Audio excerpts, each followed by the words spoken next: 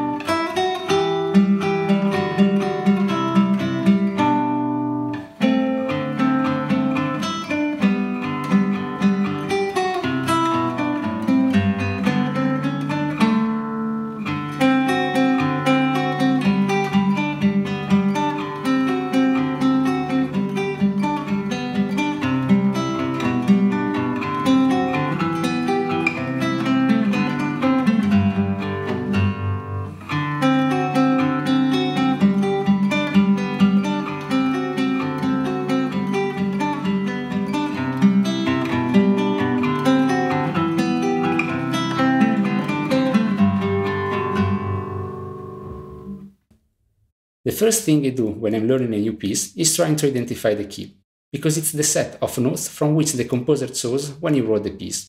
So, if you identify it, you know what notes and chords to expect. In this case, it's quite easy. Let's do it together. The first thing you should check is of course the key signature. Every key signature characterizes two keys, a major one and a minor one, that are said to be relative. Relative keys have the same note, they just start from a different degree.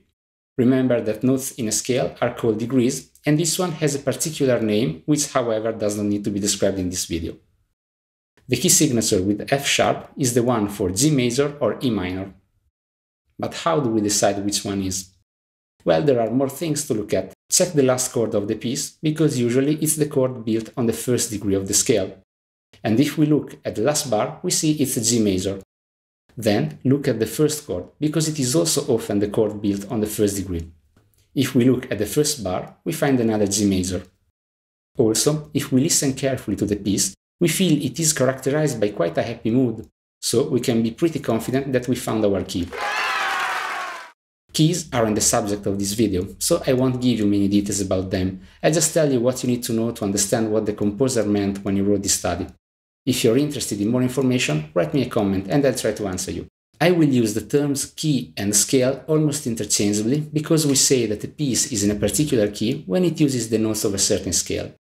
In this case, we say the piece is in G major because it mainly uses notes of such a scale that are G, A, B, C, D, E, F sharp, and then we start again from G on another octave. For the same reason, chords we'll find in the study are mostly the ones in the G major key. Remember that chords are built by stacking thirds. This means that you start from a note called the root of the chord and add every other note of the scale. You can add 2 notes and obtain a triad, or 3 notes and obtain a 7th chord. By repeating the process for all the notes of the key, you get the chords of the key itself. Let's see a couple of examples. If the root is G, we skip A, we add B, we skip C and we add D. We get a G major triad. Then we skip E and we add F sharp. This chord is a G major 7. There are plenty of different chords and some have funny names. However, as for the keys, Chords aren't the subject of this video, so I won't give you many details about them. If you want to know more, just write me a comment and I'll answer you. To sum up, triads in the G major key are G major, A minor, B minor, C major, D major, E minor, F sharp diminished. Seventh chords are G major 7, A minor 7, B minor 7, C major 7, D7, E minor 7, F sharp half diminished. Now that we know what notes and chords we may expect from the study, let's talk about time or meter. The meter describes how a bar is divided into beats and how these are accented. This study is in 2/4, that is a simple meter. Remember that the meter can be simple, meaning that each beat has a binary subdivision, or compound, for which each beat has a ternary subdivision.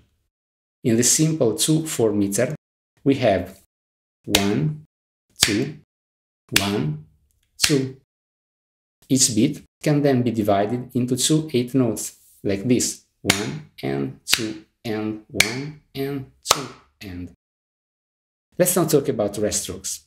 The rest stroke is both a classical and flamenco plucking technique for which, after plucking, the finger rests on the adjacent lower string for index, middle, ring, or adjacent higher string for the thumb.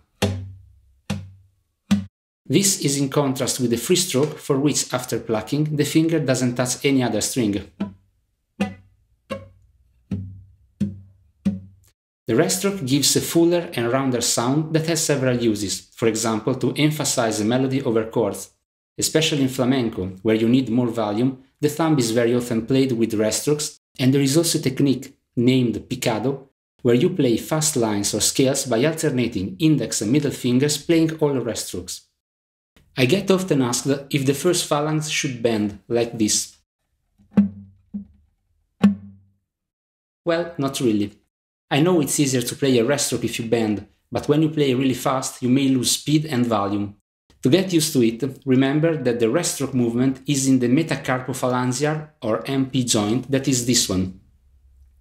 So to train, try to keep the other joints in place and move only this one, like this. Do this exercise every day with every finger, index, middle, ring, and pinky. And of course, the thumb. For the thumb, the movement is here in this joint. Now, let's learn. All these reversed V symbols represent a rest stroke. The first part is all made of 10th intervals, so we start with the G, 6th string 3rd fret, and the B, open 2nd string, played together. Then another G, open 3rd string, and we repeat it twice. Then an A, open 5th string, and the C, 2nd string, 1st fret. Then another G, also repeated twice. Then a B, 5th string, 2nd fret, and a D, 2nd string, 3rd fret. A G, again repeated twice. And we end on a BD 10th interval. So,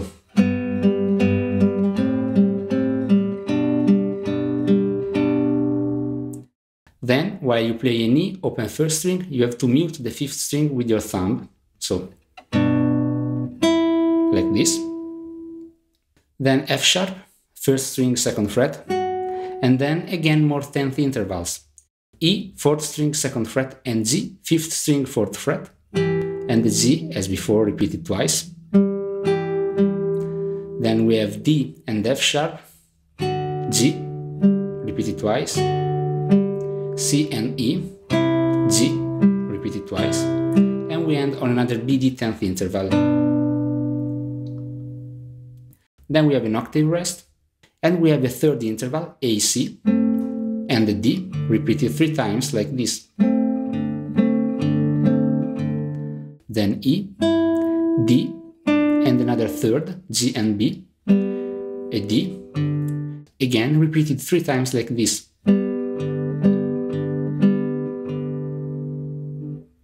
Then G, F sharp, and more 10th intervals, C, E, B, D, A, C, G, B. Then a 6th interval, D, B, and read the chromatic scale C, C sharp, D, and we end on a perfect fifth, D, A, followed by another octave rest. This was the first part. Now for the second part, we have the D7 arpeggio without the fifth repeated twice, so D, C, F sharp, C, that are root, minor 7, major third and minor 7, then G on the third string, and another G on the first string, then G, D, G, B, G, D. We repeat these two bars,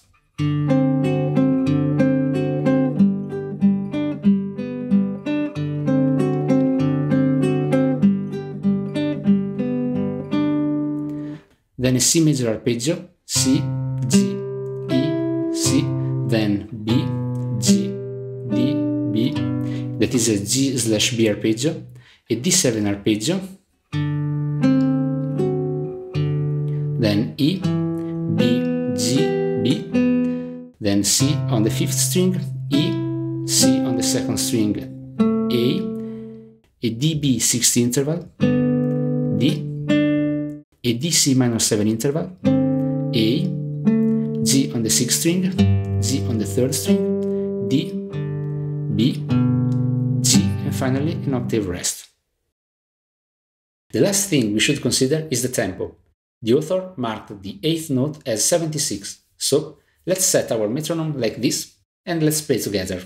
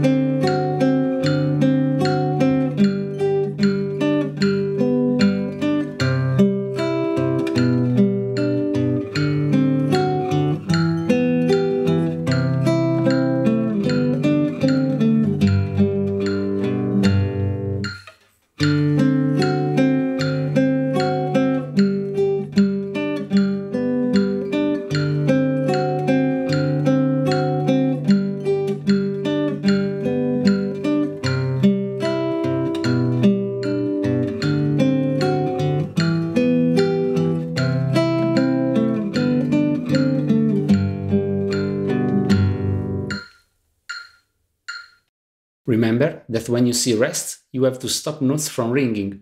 So for example, in this case you have to stop the B, and in this case the F sharp.